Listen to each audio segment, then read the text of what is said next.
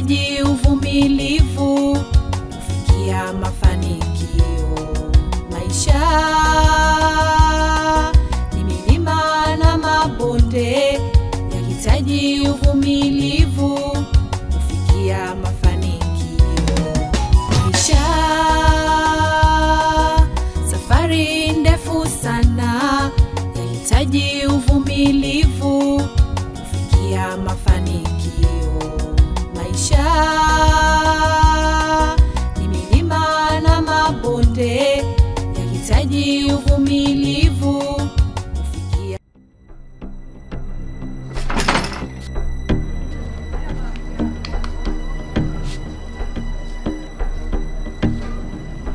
Bilo!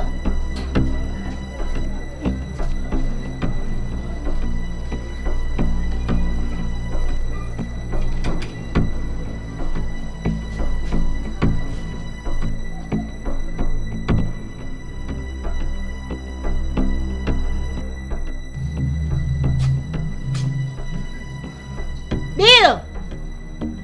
Wewe Bilo! Hiyo jeuri yako wala haitakusaidia, pumbavu wewe.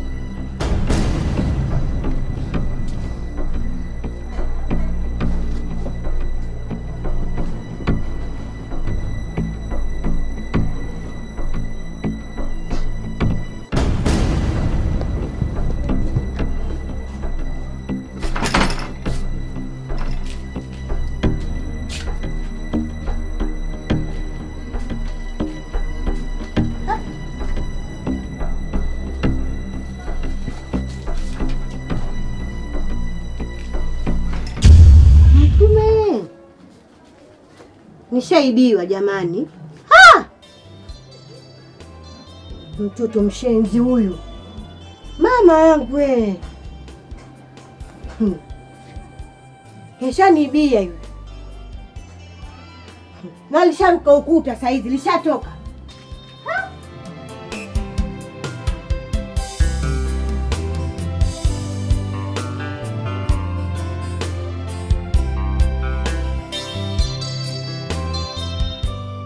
Habari Bini. Njema, vipi hali ya mama? Ndio hivyo hivyo. Japo anafadhali na tumesharuhusiwa. Ila namsubiri tu mdogo Mayasa, ameenda kuangaikia malipo. Poleni sana. Kwani wamesema ni kiasi gani? Ni zaidi ya 50,000. Yaani hapa mpaka kichwa kinaniuma. Maana naiona aibu iliyoko mbele. Usiseme hivyo Seche.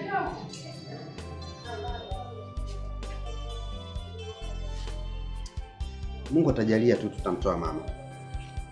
Asante sana Bilo. Mungu akubariki. Hakika umerudisha furaha yangu. Ubarikiwe sana. Usijali. Furaha yako ni jukumu langu. Mimi naomba niende nikahangaike tena. Na nitakaporudi ndio nitaingia kumuona mama.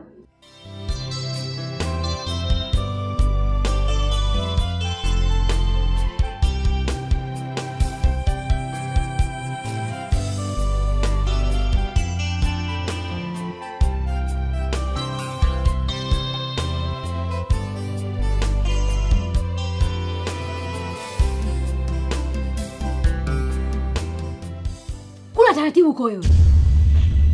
Sawa mama. Sawa mama. Sawa mama, mimi mama yako.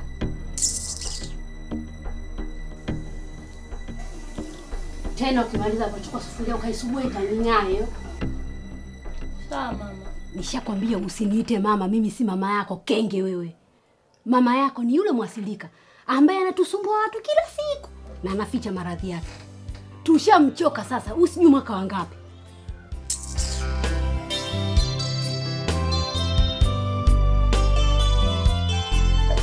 Madula asante. Na hivi vyombo unamwachia nani mfanyakazi wako?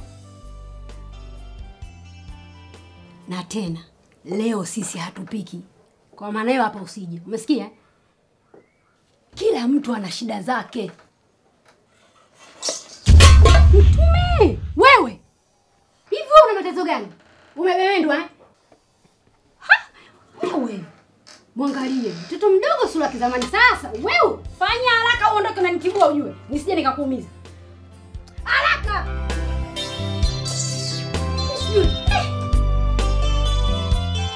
Mungu ni mwaminifu kwetu Seche. Usilie mwanangu. Najua mnavyoumia kwa maradhi yangu ya kudumu. Hii ndio dunia. Haya ndio maisha na huko ndio kuishi. Usilie sana mwanangu, utakufuru. Inauma mama. Na kinachoniumiza zaidi ni baba. Baba amekuwa hana msaada wote kwetu. Yupo tu. Tunasimangwa na ndugu kwa ajili yake. Inauma sana. Seche mwanangu. Hujui tu. Hujui lolote kuhusu Kinyo. Hakika hujui mwanangu.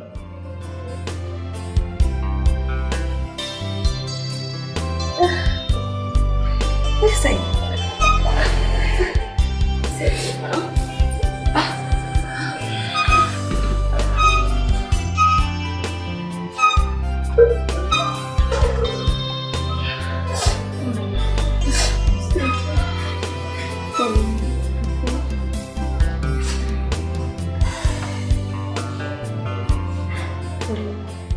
Baada ya babako kutoroka, nami nilifukuzwa nyumbani ulipokuwa mdogo baada ya kukuzaa.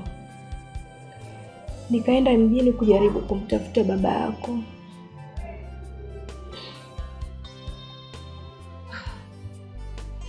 Nikaishia kuwa mfanyakazi wa ndani kwa kina Kinyo.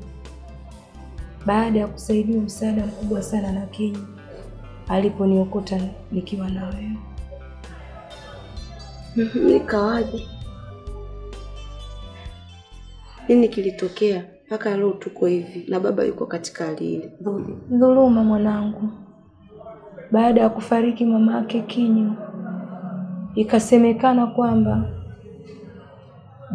marehemu baba yake alikuwa anadaiwa na rafiki yake, na ndipo alipoiweka dhamana hati ya nyumba. Kesi iliendelea kwa muda wa miaka 2. Muda mwingi sana Kinyo alikuwa anaupoteza kufuatilia hiyo kesi, na hata alipoacha masomo yake.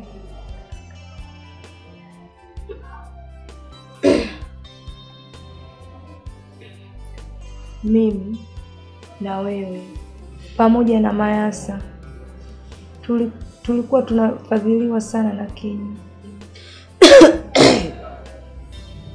Hata aliposhindwa kesi yake ya msingi, alitakiwa alipe fidia. Kuanzia hapo ndipo Kinyo alipokuwa maskini kama unavyomuona sasa. Nampenda Kinyo na sitomwacha. Haijalishi hali aliyokuwa nayo kwa sasa, bali hali aliyokuta nayo. Ipo siku mama nitakueleza ukweli juu ya yule mtu anayemuita mlevi leo. Kama wangelijua ukweli, wasingemhukumu Kinyo na kumuita hivyo. Kinyo hana hatia vinywani mwao.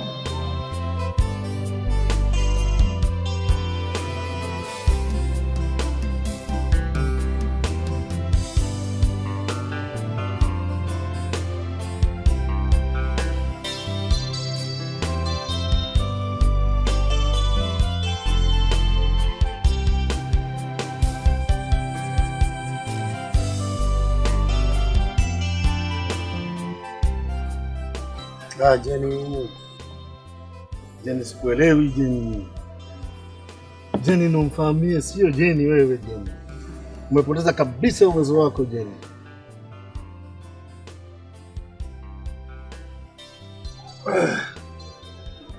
Wewe sasa unataka kutumbuliwa. Kama ni jipu shaiva. Halo. Wewe, rekodi zangu kwako zinatisha. Nilikutoa bara, nikakupeleka Pwani. Almanusura uvunje ndoa na yule mdigo wako. Umesahau? Yule mdigo? Hatari sana. Unajua yule alitaka kunivunjia ndoa yangu. Ndio ujue mimi sio jipu wala nini. Na nilishakuletea vyuma vya maana. We vipi? Unajua sasa nataka kubadilika sana mwanangu. Unajua kipindi kile nilimtesa sana mke wangu kwa yule mdigo. Ndio ujue watoto wa pwani hawabipiwi. Ehe, niambie, unataka kusema nini? Au unataka kustafu mautundu? Ninakuzoea. Wapi? Kustafu bado nipo sana. Unajua bado nipo? Tena sana kabisa. Ila nataka kubadilisha upepo mwanangu. Sasa nataka wasichana wadogo wasiokuwa na matumizi makubwa wala ile kero ya saluni. Wera. Hilo lishapita mpaka bungeni. Si unanijua? Hapo ndo tukupendia mimi bragadia wangu. Ngoja tumalize mashauri.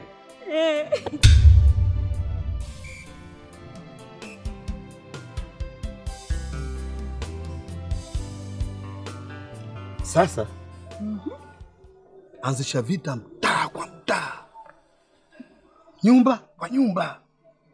Hilo limekwisha. Piga kelele! Wera. Aise, hilo limemalizika hilo. Sasa tumia uwezo wako kwa siku 3 hata 4, moja asubuhi, jioni, mchana, mwingine wa kumalizia kabisa siku. Wewe mimi fundi, si unanijua? Lakini yani usijali. Lakini tuseme mawili. Yule mdigo aliniroga mimi yule. Kwa sababu kama sio ujasiri wa mke wangu na uvumilivu, ningekuwa sina ndoa saizi. Wale wana mbinu za kumshika mwanaume barubaru. Mume wa mtu hata kama alikuwa anasafiri, anaweza kasahau anakoelekea na kujifanya amefika. Mimi mwenyewe binafsi simuwezi yule. Hapana, ameniroga. Kama sio uimbara na ustamilivu wa mke wangu, saizi ningekuwa sina ndoa. Unajua mara ya mwisho hata matumizi ya nyumbani kwangu alikuwa ananipangia yeye.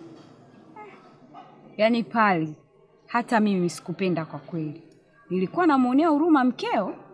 Ikafikia wakati nikasema hata mimi Jeni ningefanyiwa vile. Haki ya Mungu ningeua mtu aise. Umeona eh? Kabisa.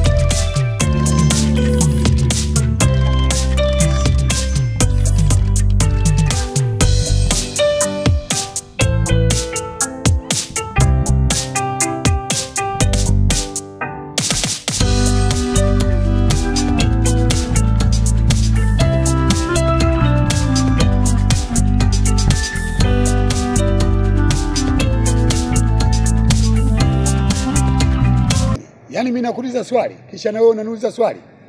Una akili sawa sawa wewe? Nataka bosi Numani kwa. Kama unataka kazi, kwa nini uheshimu misingi ya kazi? Nimepata malalamiko juu yako. Mara umekuja umelewa, mara umemkopa huyu unasumbua kulipa. Hivi na kilichokufanya uchelewe kazini leo ni nini? Mzee, majibu yangu na wasiwasi nayo. Pengine inaweza kawa hata marudio katika masikio yako ambayo hata kufurahisha. Samahani sana mkuu. Nini tatizo? Mke wangu ugonjwa wake ulimrudia. Sasa nilichokuwa nafuatilia zaidi ni tatizo la ule mtoto wangu mdogo. Na sijakuwa na sehemu ya kumweka, kwa hiyo nilimchukua nikampeka kwa majirani kule kidogo waniangalizie. Na ndicho kilichonichelewesha mimi kufika huko. Huyo mkeo kila siku ugonjwa hauponi? Kila siku ugonjwa ni ule. Pambana na ulimwengu. Ugonjwa huo kila siku ni huo. Mwanaume wewe. Tatizo hiyo ile ya kuhangaikia mzee ndo mtihani. Mpaka nije hapa nibebe matofali ya kutosha, nifanye kazi nyingi, nipate chakula changu cha siku kwenye familia yangu. Lakini mzee, Tutajitahidi. Sina jinsi. Hebu baadaye njoo ofisini. Sawa.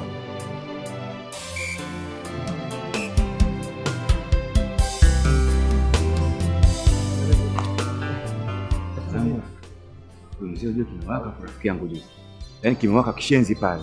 Sema bro, naye blaza amezidi unani uvivu bwana. Sio uvivu. Ni amjane kunipiga majungu hivi. Na mimi siongeana na siona naye toka asubuhi bro. Boss. Hizo ni problem. Ananiita ofisini. Na sijui anaenda kwa, yani sijui ofisini anaponiita hivi sasa hivi anataka kwenda kutoa uamuzi gani. Ndio wasiwasi wangu unachanganya mimi. Usiwe na wasiwasi, cha msingi nenda kamsikilize. Shika ndo tufanye kazi. Bwana, unajua kupiga dua hivi kidogo? Vuta kwanza blaza. Ushaanza kuleta mambo ya imani hapa kwenye kazi. Fanya kazi kwanza. Kupiga dua ni dhambi? Beku, haya maisha tu. Kupata na kukosa ni hali ya kawaida. Maisha yapo hivyo kaka. Sio kama sijui kama unanidai. Najua sana. Ila ndio maana nimekuja tena ili unisaidie. Hapana ise. Lipa deni la kwanza. Ndio tufikiriane kwenye ile ambayo utakaloniambia. Deni la kwanza limekaa sana bro. Kupata na kukosa ni hali ya kawaida. Na sio kama tatizo moja likiisha lingine haliji. Hukuniona kwa sababu matatizo yaliendelea. Ila naahidi na kulipa zote ndugu yangu. Lipa deni la mwanzo. Ndio tujadili deni jipya. Sawa? Bila hivyo haitowezekana mzee. Poa baba, haina noma. Naona umenikazia. Ila maisha yako hivyo ndugu yangu. Poa. Wewe mwanaume.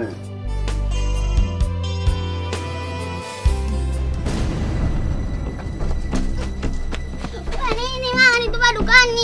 Mama nituma dukani, mama nituma dukani. Mama atanichapa. Hebu toa uchafu wako nikafue hiyo nguo. Mbona una ustaarabu wewe? Nimeshakwambia toa hiyo uchafu wako nikafue nguo. Sijui lini utajitambua kwamba wewe ni mtu mzima na umri ulisha kwenda. Wewe kufanya ujinga?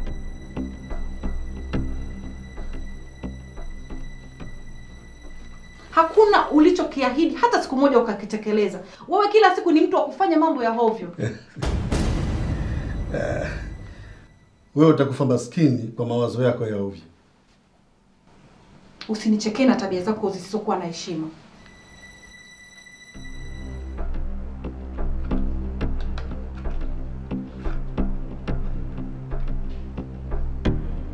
Hii ni zawadi yako nimekuletea mke wangu. Kwa hiyo hukuona sehemu yoyote ya kuweka hizo pesa ila ni humo. Au ulitaka kumpa huyo mshenzi mwenzio ukasahau? Acha maneno yako bwana. Imefikia wakati sasa hivi wa kuaminiana. Tuache yale yaliyopita. Hebu nipe nguo hiyo. Na mzigo wako ukitaka chukua, utaki basi.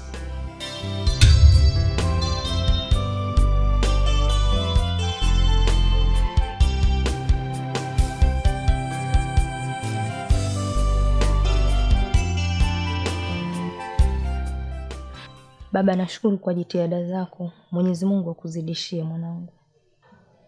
Hakuna neno mama. Kikubwa ni afya yako kuimarika. Mungu azidi kukupa wepesi mzazi wangu. Najua ninavyowatesa, lakini naomba mnivumilie. Kwani ipo siku Mungu nami atanijalia nitapona. Nitakuja kuwasaidia katika kunilea wanangu. Sawa mwanangu? Hapana mama. Hata ukipona, itabidi tu upumzike. Ni wakati wako kupumzika. Umeshatulea. Nadhani sasa ni wakati wetu sisi kukutunza wewe. Nashukuru mwanangu.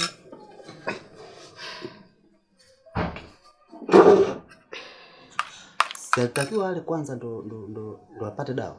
Ndiyo, lakini anakunywa kwanza uji. Uji na madawa makali haya itamuumiza. Nitapata wapi pesa za kumnunulia mama chakula bilo wangu? Hapa baadaye ndo nitaenda kununua dagaa wa kukaanga tulumagie. Taongeza na hizi basi. Jitahidi mama apate chakula kizuri. Asante, Mungu akubariki. Tubarikiwe sote. Baba yangu sijui hata niseme nini. Maana jinsi unavyotuhudumia, Mwenyezi Mungu mwenyewe atakulipa baba. Usijali mamangu. Mama, naomba kuondoka.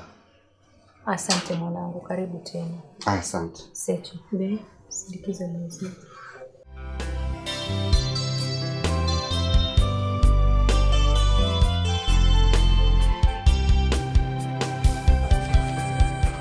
Namtaka huyo mwanao mwizi kabla sijakwenda polisi. Si ungekwenda tu polisi, kilichokuleta hapa ni kitu gani? Sasa nakwambia uondoke kabla mimi sijakuendea wewe polisi. Umekuja kufanya fujo nyumbani kwangu. Wajibu jeuri tu. Kama unamfundisha mwanao kuwa kibaka, ipo siku utamkuta majivu nakwambia. Nyaa! Muombe bibi yako, sio watoto wa wenzio. Hivi wewe umeijua kiasi gani mpaka ujione wewe wa maana? 5,000. Unaiona ndogo ukamtuma mwanao muibia mwanangu Jamani nyie ni majirani. Ugomvi nini kila siku sio isha? Muulizeni huyu kisonoko alitoka kwake kuja kunifanyia mimi fujo nyumbani kwangu.